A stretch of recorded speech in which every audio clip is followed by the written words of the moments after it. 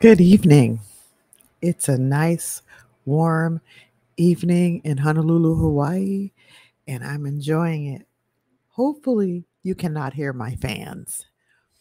So, I am Dr. Wilhelmina. I'm here to bring you topics that are relevant to wellness and maybe skincare and makeup. It's all about an education about health and growth. And I have fun doing it. So, tonight, we're going to talk about something that is particular to people that are employed, sometimes in situations that they are leaders. So, we're going to talk a little bit about that. Got to get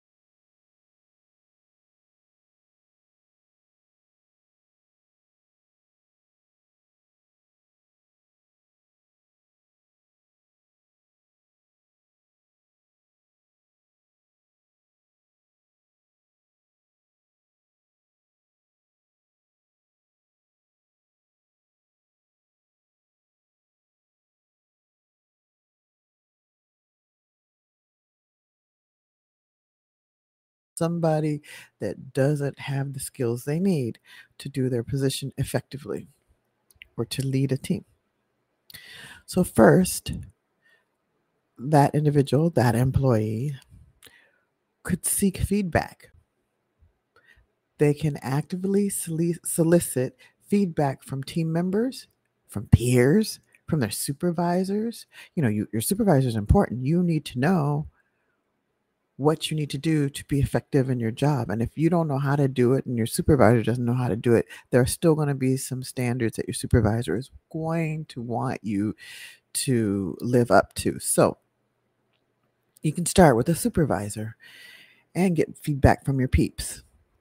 Um, So you want to understand your supervisor's expectations and how you can support them better, because ultimately it's that supervisor that is going to have to make sure that these goals are being met, that the office is functioning in the way it should. So they can tell you some of the information you need, but not everything. So your second idea is to continue learning, have continuous learning. So go look in the area you need and enroll into that training. Like maybe it's leadership training. Maybe you've never been a supervisor of more than one person, and maybe you need to know how to lead. You can attend workshops, you can read books or articles on leadership. You can learn from experience of other leaders, so you can get some mentorship. I remember getting mentorship in one area I needed, and I've talked about it before, and it helped me to cover down on those areas that I needed to be a little better at. You know, when you have gaps and there are areas that you're not covering and you're not able to successfully be effective in them, so you go out and seek the assistance you need. Okay, um, another one. So there's about 9 of these tips. So you want to set goals for yourself. Now, first, I want to say you're not going to be able to instantly make yourself that type of leader, of someone that has been around for a long time, came up through the ranks, became such a great leader that is intuitive and supportive of his staff. You're not going to be that person right away. But in order to be successful in your job, to just, meet those standards, you need to follow these kinds of steps. So, talking about setting goals, we've talked about before about SMART goals, but I'm going to rehash them really quickly. So, you want your goals as you define them to be specific. You want them to be measurable. You want them to be achievable. And you want them to be relevant and time bound. So, the acronym for each of those words spell out SMART.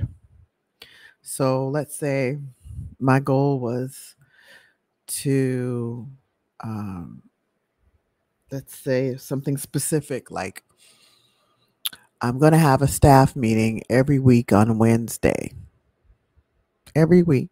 So we'll start with, we're going to have that staff meeting on Wednesdays, which Wednesday is time bound, every Wednesday, time bound. It's measurable because it's every week. That's the measurement, every week. And it's definitely achievable. You can have a meeting every Wednesday. Now, you might have to miss some every now and then because you have too much going on and you have to do other things that have a higher priority, but mostly you could do that. So you've got the specific, you've got the measurable, you've got the achievable, and it's relevant. Well, it's relevant because you need to pass on the communication that you're getting to your employees. And if you call them direct reports, you need to get it to your team. Your team needs to know information. And so on those meetings, that's when you'll pass it on. Also, you have emails and other things like that, but specifically face-to-face helps them understand the meaning of what you're talking about.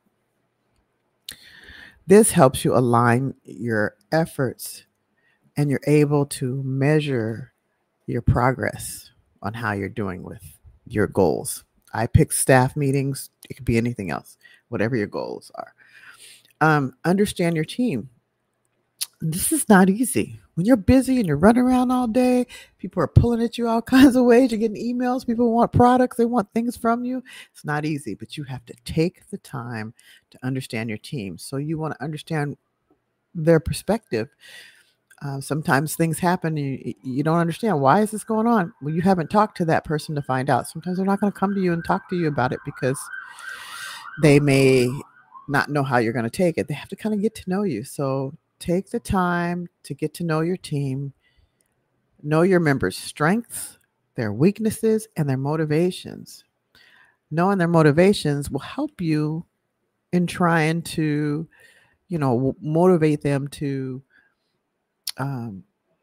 awards and, maybe their success and them getting their tasks done. If they know that they get these certain tasks done, they're going to get an award at the end of the year. Some people are motivated by awards. Some people aren't motivated by that. Some people are motivated by time off.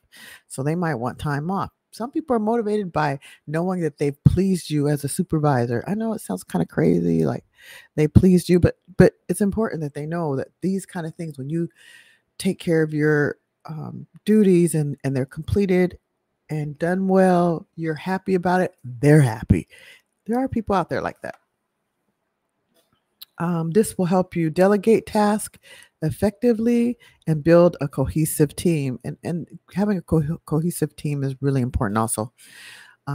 Being able to work closely together and be interactive, collaborate, and not having a bunch of drama going on. But let me just say this. If something's going on and it's some kind of drama or something or issues or problems, you need to tackle them. You need to go ahead and talk about them. But pick your battles. Some little things might not matter, but most things you need to straighten them out.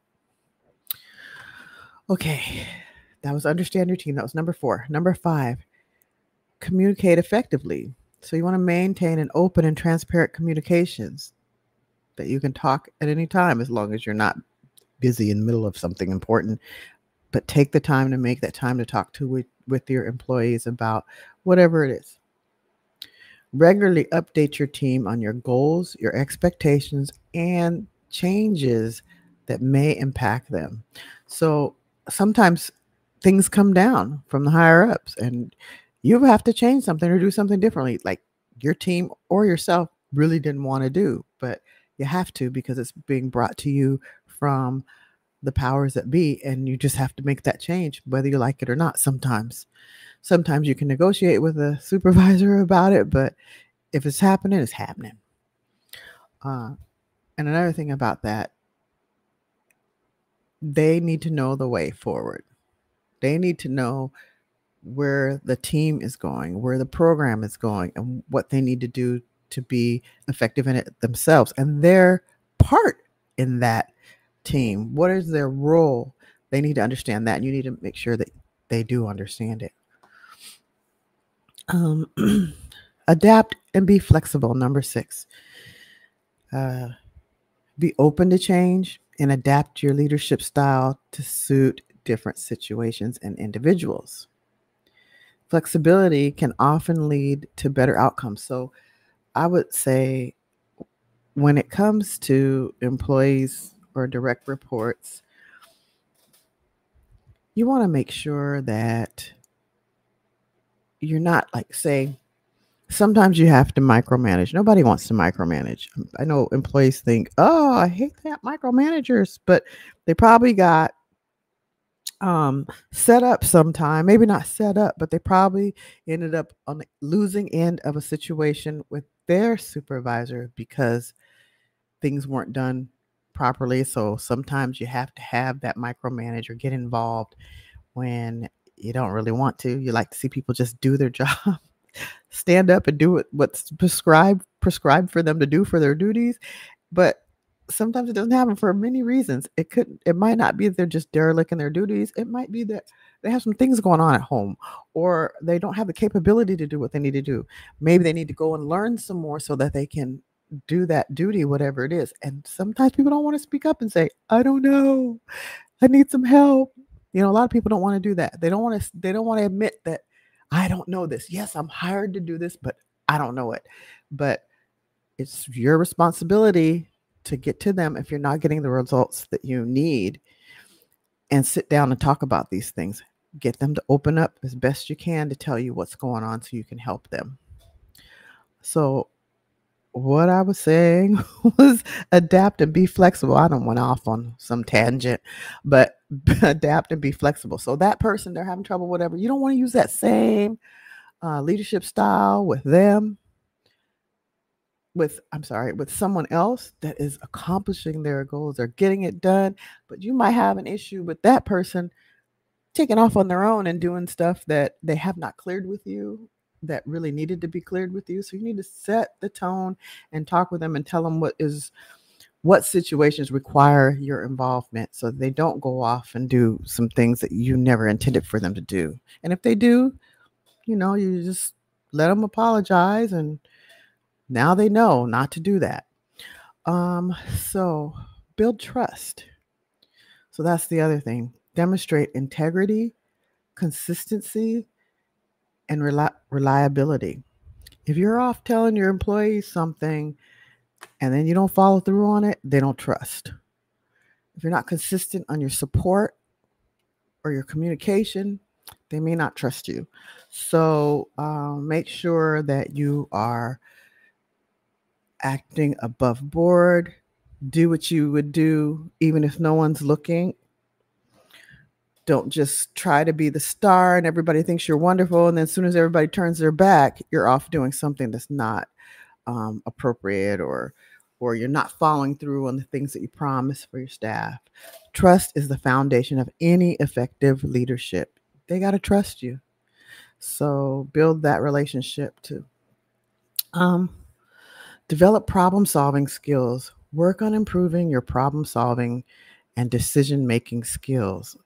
This will help you tackle challenges more effectively and lead your team through difficulties. Okay, so going back to decision-making, you got to make decisions. You don't have to make them on the spot right away. Research it, take your time, and then make a dang decision. Don't have everybody waiting forever either for that decision, because that just causes frustration and a lack of trust. Also,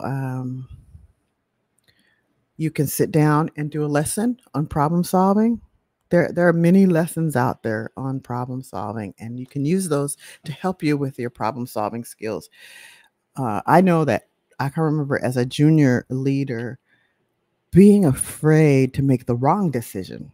So I'd sit on it for a minute, and that would cause frustration amongst my staff. So, yeah, you want to, if you don't know about decision making, go out and do a quick class, read a quick article, do something to help you understand the whole problem solving skill set.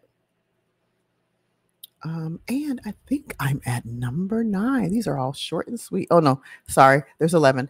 Number 9, lead by example. Just like I was saying earlier about integrity. Lead in the way that you want your employees to lead. Don't do as I say, not as I do. Don't be that person, because they see it. They see every little thing, and they will call you out in their own way. Like, they may not tell you straight up in front of your face, whatever, but they will use examples of other people or situations that don't have anything to do with you to tell you that, that wasn't right. You're doing something you won't let me do. So, and some will tell you straight up, but just know that you want to model the behavior and work ethic you expect from your team. Leading by example can inspire and motivate your team members. They want to be like you. And believe it or not, they're never going to say, oh, I want to grow up to be like you. No. Or they might. But you can see in the way that they behave, they want to be like you. So if you're that person that's leading by example, and you're protecting your staff and taking care of your staff and helping them when they need, giving them an education on things that they need. But listen, if you got a job that you weren't skilled in, or you didn't understand your responsibilities, or you're just faking it till you make it, they're going to see that too. So it's hard for you to lead by example when you don't even know what the example is. So it's very important to go out and get yourself educated on leadership. It's not just I'm in charge, so I'm the lead. No, there are behaviors that are specific to leaders and good leaders. And you don't always have to be charismatic, but you do need to know the skills of a good leader and stick to it. Number 10, stay organized. Prioritize tasks and manage your time effectively to keep track of responsibilities and deadlines. Nothing frustrates a staff more, or even your supervisor more, than you not making deadlines, not keeping track of your responsibilities. They don't know what's going on. Like, what's going on with this? If it's your responsibilities, you have to take care of them. If you need help, you ask for help. You can tell your staff, hey, I need you to do this, or this, because I got my plate full and it's just too much for me to handle for this short amount of time. You can do that, but don't do it all the time. But you can do that periodically if you need to do it, but don't always dump your work on them, because they have their own duties. And if you dump it on them, then they're having trouble tracking and keeping up with their own duties. So back to that, staying organized. I know I'm not the only one out here like this. I am forgetful. In my older age, I've gotten really forgetful. I can remember things from the past and some things, and I can remember if you hurt me or you do something, I'm not going to forget that. I'm going to remember that. But as far as my job, sometimes I get forgetful and I forget, dates or times, and so I have to use my calendar. I use my electronic calendar, and I also have a paper calendar. And another thing I do is I have something I learned when I was in the Air Force was I have this list in the morning. It's called Today's Work Today. And I know some people in the Air Force know that. We used it in the clinics. We used it all over. People would use that. Those things under Today's Work Today, I don't write that at the top every time. I just have lines where I write what I need. Sometimes I number them, and sometimes I put squares by them, and I check them off as I get them done. At the end of the day, then I'm like, okay, what do I have left? I might have to move it on to the next day because I might not have enough time to get it done. But this is how I keep track of my duties and make sure I am covering them all. Some things are natural, like every Tuesday we have this meeting or whatever. I know I got to do that. But there are things that pop up on your calendar that you have forgotten about. Sometimes they're my medical appointments and things like that. So use your calendars so you can stay organized. Okay, the last one. Embrace feedback and reflection. Sometimes it's hard with feedback when people are critical, but embrace it because there are areas where you can be great. So keep doing what you're doing, and then these other areas, be great. Get that feedback. Be accepting of it, and take it and use it. Now, if you think it's just somebody with a bad attitude that just wants to be negative toward you, that's something else. You know what that is. But when someone's really being authentic and telling you something about maybe a better way you could do something, and sometimes their way might not be the way you want to do it, but at least be accepting of it and sit down with it and see if there's a way it will work for you. And reflect on those things that they're telling you. Think about it. Am I that person? Did I do that? Do I need a little help in this area? Do I need to research some topics so I can try to be better at this? Do I need a class? And go out and take that class. Regularly reflect on your leadership practices and be open to constructive criticism to continually improve. Now, most times you're going to get that from your supervisor. Your employees are not going to come to you and just tell you, oh, you know what, you should do this. You're not doing this good enough. Now, I'm that person. I won't say it negatively where it hurts somebody's feelings, but I will say it because it helps them. They can learn from it, especially if I have the skills that they don't have. And I'll tell them, hey, you should think about this. What do you think about this? I don't just come at them and be like, you aren't doing this good enough. You need to be doing this.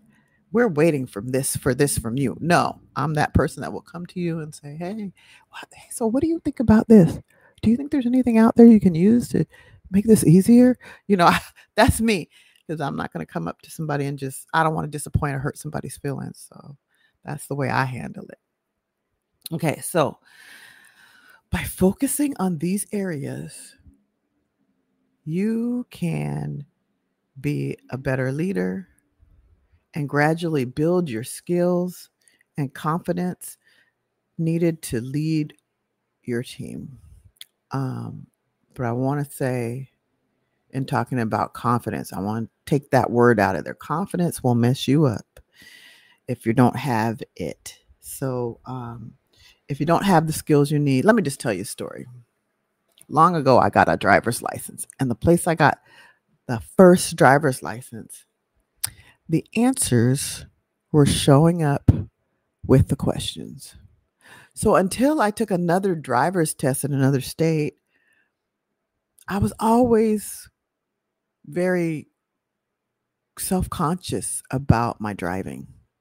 I wasn't sure that I really knew how to drive. I was young, so I wasn't sure that I really knew how to drive properly. I was always afraid. And so when I was able to get a license in another state, I had to do the driving, I had to do the test.